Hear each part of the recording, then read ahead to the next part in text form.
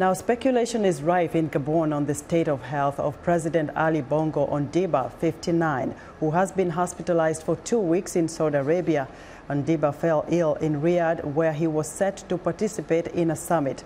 Lack of information surrounding his illness has triggered rumors in the country, with social media reports alleging President Ondimba may have suffered a stroke.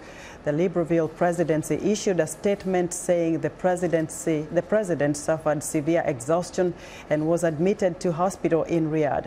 The presidency further says there is no specific date or time limit provided by the Constitution for this case, but if the president is incapacitated, the vice president could replace him in very specific circumstances.